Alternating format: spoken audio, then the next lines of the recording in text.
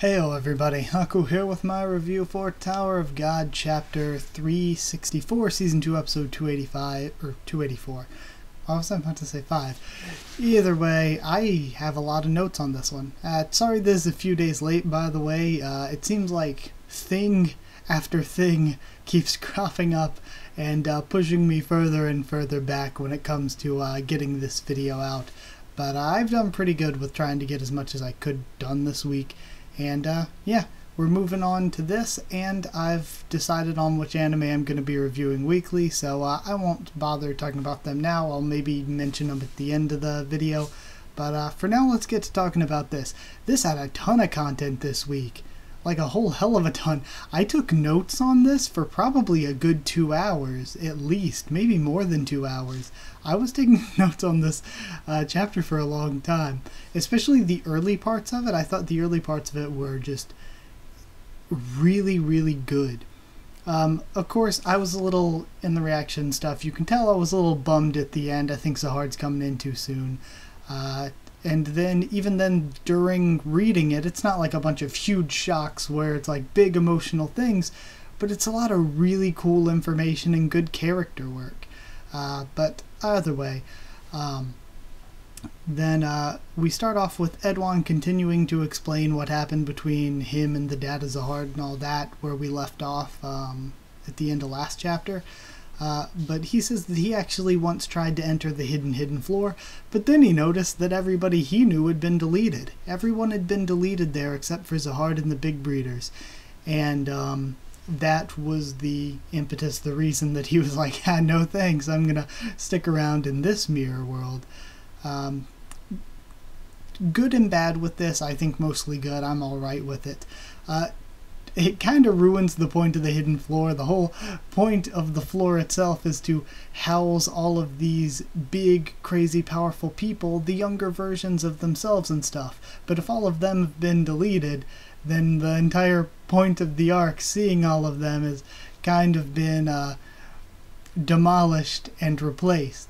But either way, I think it's fine, because one thing that, even though I was super excited to see the young versions of all those big bad characters, I wanted to see the younger versions of all of them, it also arguably would have lessened when we got to see the real current version of that person. So now this kind of covers CU's tracks. Now he doesn't need to reveal what they're like or what they look like. He can just save it for when we do meet the real version of them. And I think it's fine to do this with Edwan I think it'd be fine if CU chose any of them to put in Edwan's place, but it's particularly important being Edwan, just because it's going to come into play with Khun's story later on. But either way, moving on from that, I think we cut to the next scene there. Yeah, that's when we cut to the next scene, which is Yuhan Sung and Bomb's group. Yuhan Sung is thinking to himself, and he's suspicious of Icarus.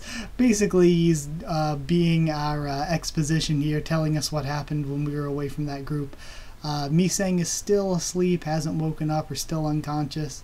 Yuhan Sung, very suspicious of Icarus, though, notes that it's pretty incredible, and it kind of matches up with her story, some of the stuff she's able to do, but if she's able to just heal people, why isn't she able to wake up Mi-Sang?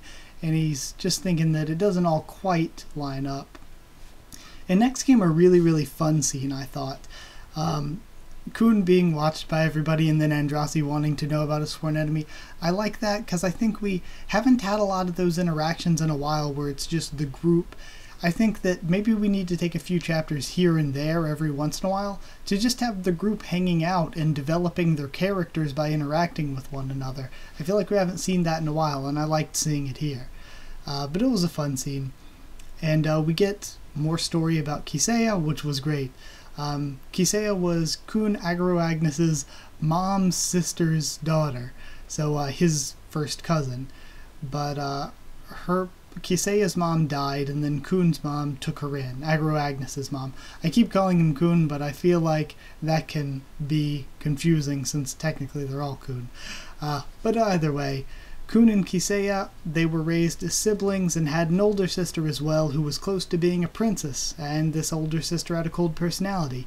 Khun Agro-Agnes wasn't really expected to do much himself, but he was expected to be a strategist and to elevate his sister to the point of being a princess. Kisaya, also seeing all of this, wanted to be part of that. She wanted to make Khun's sister a princess as well. So Agaro Agnes mentions that we've already kind of been told before, fighting in the Khun family is kind of an everyday life kind of thing. So Kisaya, he says, was an excellent swordsman even when they were kids, and she managed to eliminate their sister's rivals. Then, all of a sudden, he said, a rival for his sister came out of an unexpected place. Her name was Maria, and she came to Agaro Agnes looking to learn his sister's secrets, because she figured he would know all of the weaknesses that his sister has. And for his own reasons that we don't know yet, and I would say maybe it is something to stand out against the Khun family, to break away from this only expectation as being a pawn to help her. But for whatever reason, he betrayed his sister and helped Maria become princess, which we already know about. And because of the failure of his sister, we learned that she committed suicide. Now, Agaro Agnes brings up back in present time out of his story, he says that he thought he was over it. He thought all that was done with and in his past, but Kisaya, being his sworn enemy, proves to him that he's not quite over it. He's still anxious about her. He still thinks she might come after him deep inside. So I think, again, that's cool, the way Agaro Agnes was able to sort of analyze himself like that. But at the end he says, it's no big deal. Never mind, it's not a big deal. And then, in turn, for Sworn Enemy Story for Sworn Enemy Story, we get Androssi's Sworn Enemy Story. So apparently Androssi, before she was taken in and raised by the ruined part of a 10 family or whatever, she was actually taken in and being raised as a normal girl. But then one day a snake came to her and told her to take the gem and she could become a princess. So of course she took the gem to be a princess. Both of her parents were killed, and she doesn't know for sure that it was the snake, but she basically presumes it. She doesn't know for sure, but to herself she knows for sure. She blames it for killing her parents, and then her backstory as we know it starts. So it's cool, we got a backstory before the backstory. And she said that it was after she realized, it was after she became a princess that's when she realized that it was all part of the snake's plan, everything that had happened. And he had killed her parents, presumably, to lead her to becoming a princess and everything. And again, at the end, she puts out an obvious lie, saying that, you know, she wouldn't have wanted to be a normal girl anyway, so it's fine. It's no big deal. So she says that, and Khun can tell she's lying. Of course, he's the wily liar himself. He can tell that she's lying. But Bam can tell she's lying because of logic. Bam is like, that story doesn't make any sense whatsoever. If it was no big deal, if you didn't fear or hate this snake charmer more than anything else, it wouldn't be your sworn enemy. Your sworn enemy is what you fear or hate the most. That's why Bam's is himself, and hers being the snake charmer means she fears or hates the snake charmer more than anything in her life. Whether that's like an upfront fear or a subconscious one that she doesn't realize how deep it is, doesn't really matter, but I think she does realize it. I think that she's just sort of lying to put up a front in front of the snake charmer because it is currently with her, even if it is just a data version. So yeah, she's obviously lying. They then make it to the Golden Dome, which is part of Huang's territory. They bring up that Huang is like the strongest or the most leader-like of the big breeders. But either way, they all get split up, and I like the way they're all split up a lot. Rachel senses someone when she gets there, so she makes her excuse to leave, and it was neat seeing Yuan Sung's reaction to that, and Khun, the way he spoke to her. So Rachel takes her leave, and I like how everyone had their own reasons, and it was very logical the way they split up. Bam and Yuan Sung saying, okay, let's go look for potential allies that are here. Androssi and Rak going to the highest point, because of course Rak is the spear bearer, and Androssi's the one who can carry people around the easiest. So I like how it all really made logical sense.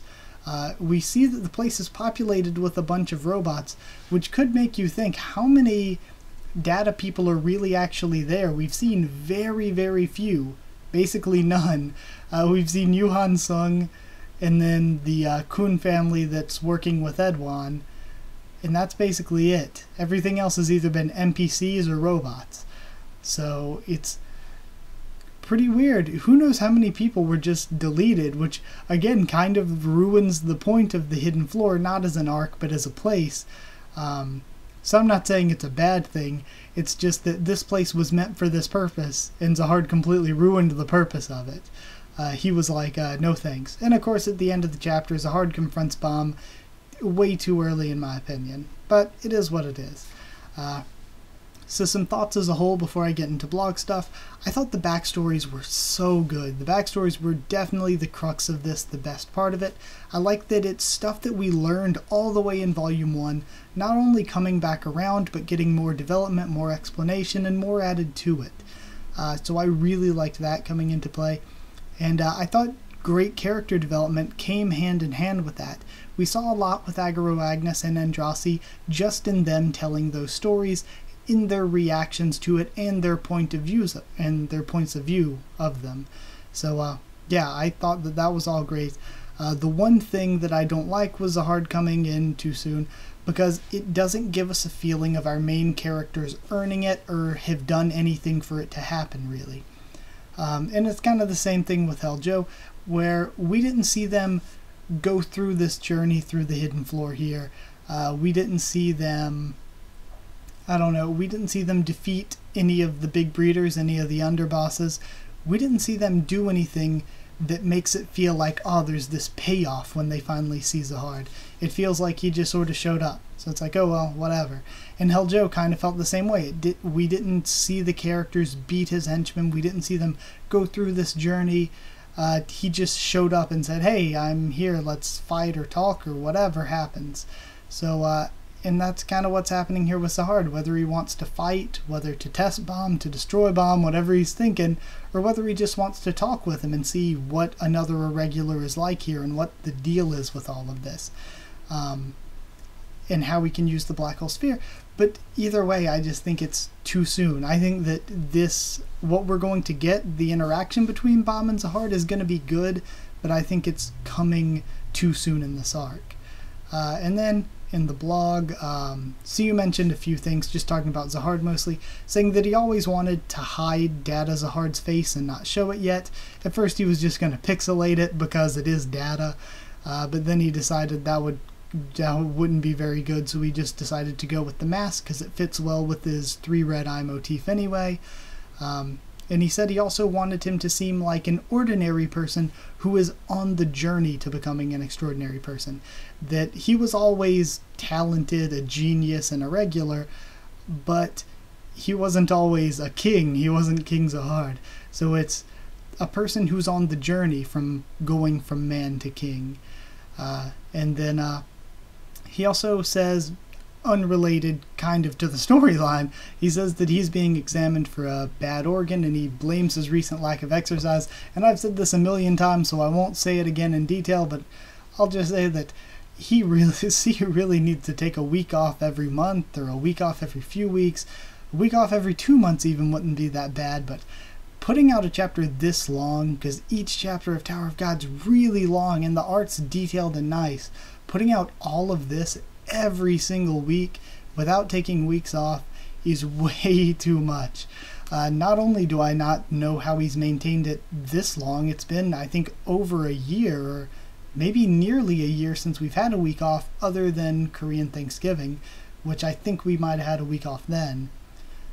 So yeah, other than that one holiday, I feel like it's been every single week with no weeks off, so that's too much. The guy needs a break, and I said I wouldn't go into it too deeply, but it's hard for me to not go off and say that, oh my god, see, you just take a break, because I don't want him to, like, kill himself never taking a break, pretty much, and then be just so worn out from never taking a break that he needs to take a super long hiatus, or that he just gets burnt out with Tower of God and is like, I don't know what to do, and he just starts making mistakes or whatever in his own opinion, things that he would go back later and say are mistakes because he's burnt himself out. So yeah, I think he needs way more breaks. But either way, giving this a score, I already said my piece on the chapter basically. I'd give it 9 big deals out of 10. 9 out of 10. It was really good. I really enjoyed it. Other than Zahard coming in, which I think is a little disappointing, that doesn't take away from how good the actual content we got in the chapter was. So yeah, I enjoyed it. I had fun with it. I hope you enjoyed the video. So if you did like the video, comment down there, tell me what you thought of this chapter, what you thought of my thoughts on it. Real quick before I end it, I will say subscribe for this and more anime, manga, other things on the channel. But I'm going to go ahead and say that right now I've decided weekly I'll review Mitsuboshi Colors, Kokoku, and what was the third one? Citrus. Those 3 I'm going to start reviewing week to week. I don't think I'm going to review Sora Yori Motoi Basho or Violet Evergarden. I don't think I'm going to review either of them, but if there's enough people that say yes, we want you to review them, and if there's enough demand for it, or if I get to like 3-4 episodes in and I'm like, man, I really want to review these, then I'll just throw them in here somewhere. I'll do what I want, you know. So if there's demand or if I really want to, I'll throw those 2 in, because I do like both. I just don't know if I really feel like reviewing them right now, unless people really want to discuss them. But I know that Citrus, Kokoku, and Mitsuboshi Colors are 3 that I do want to review right now. So I'm going to go ahead and start reviewing them weekly. Then I guess that's it. Like, comment, subscribe, follow on Twitter if you want. I can try to keep you updated there and stuff for the channel. And if you want a link to our Discord server, just ask and I'll give you one. That's it. Thank you once again for watching, and I'll see you all next time.